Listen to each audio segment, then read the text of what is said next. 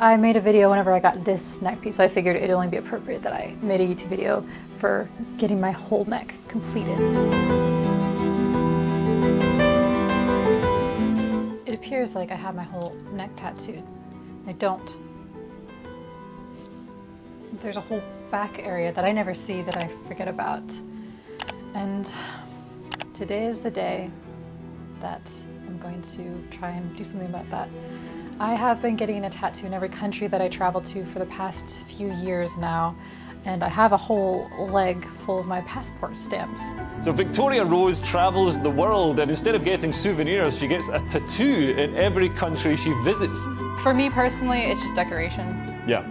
I just like to be creative and express, but I don't take it too seriously.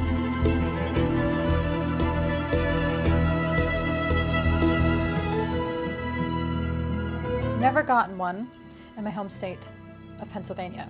I've never gotten a tattoo here. So I'm gonna do that today. I'm nervous. Like I'm really anxious today. I don't know where this anxiety keeps coming from for the past week. It's not to do with the tattoo. It's just I'm gonna drive to Pittsburgh and Yuki. Hopefully she makes it. And we're gonna see what happens. I have no design plan yet. So with this neck piece, it's just something that I feel like is unfinished, and I just want things to look more organized and put together, which a lot of my tattoos don't really, so it bothers me sometimes.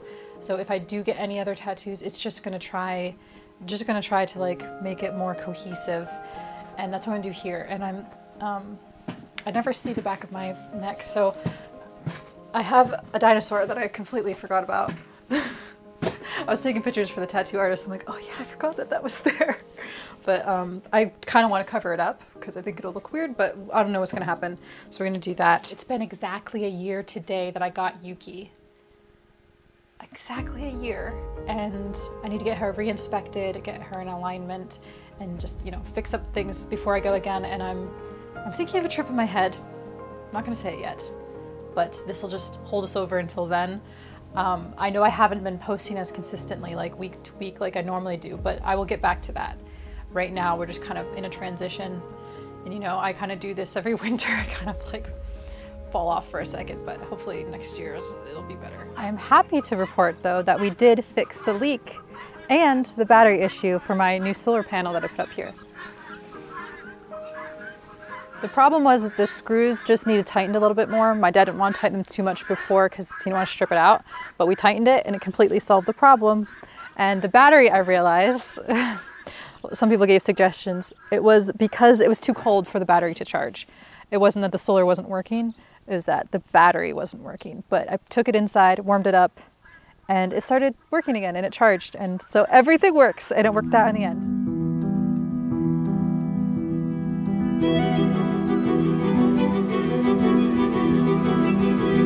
Okay, so I'm here at the tattoo shop and we're getting started. We have to draw everything on first, and yeah, it has to be very, very customized to my neck. So I'll put the link below of this tattoo shop if you guys are in the Pittsburgh area. So we put numbing cream on. I'm just gonna do this once, just to see, you know, new experience. And we're just gonna let that set for a second, and we made the design, and I'm really excited about it. It looks really cool.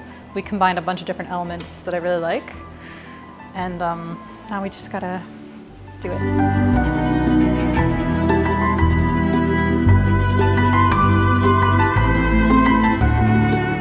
So this tattoo took around 4 to 5 hours, and I got through it all right only because he was nice enough to give me a lot of Bactine spray, which is kind of like a numbing spray. I didn't think my back would be so painful and sensitive as it was, because I've gotten a lot of tattoos and I wouldn't think the back would be painful, but I think without the Bactine spray I would be in so much pain.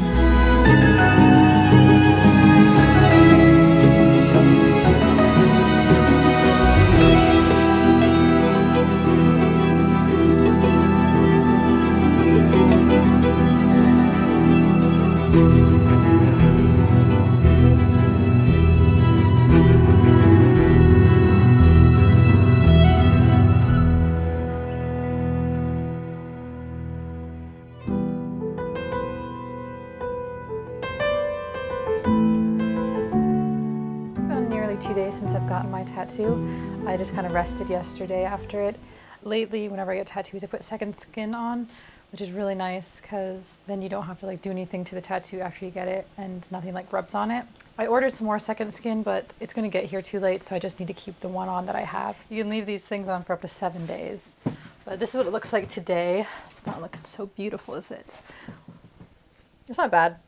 And it's tender, but I like it. I'm very pleased with how it turned out. I'm very grateful for the tattoo artist. It was very difficult to find one around me that could do good geometric work. I made a video whenever I got this neck piece, which was a long time ago now. This is like when I first started YouTube. So I figured it'd only be appropriate that I made a YouTube video for getting my whole neck completed, which there's still some things I want to do. I still want to cover up the lightning bolt. I want to put lines down where these don't connect and maybe like go like this. I think that would look kind of cool in the future. So I don't even know if you guys are interested in tattoo stuff. I'll update you whenever I take this stuff off, and we'll see what it looks like after that if you're interested. I'm gonna wrap this video up, not with this stuff, with a little story time. Last night I took the second skin layer off, and I've never had that Sanoderm on a large piece as my neck tattoo. And I had it on for like four or 5 days, and I'm like, it started itching really bad and my neck was really tight. It's supposed to be on for 7 days, and I should have left it on for that long. So if this is a lesson to anybody about wrapping a large piece like this, don't take it off prematurely if you don't have to, because oh my goodness, I traumatized myself. I'm like at nighttime, I couldn't sleep because it was so unbearably itchy. I'm like, I'm just gonna get a shower. Whenever you take off this stuff, you need to do it under like warm water with oil or something. But I got in the shower, let the warm water get into it, and then I started peeling it off, and I realized this is gonna take a really long time. I could feel it peeling off my scabs. I already started, so I couldn't stop. And I have this thing where if I'm hurting myself, like, and I know that I am, or if I see other people like bleeding or are hurt, I get really queasy.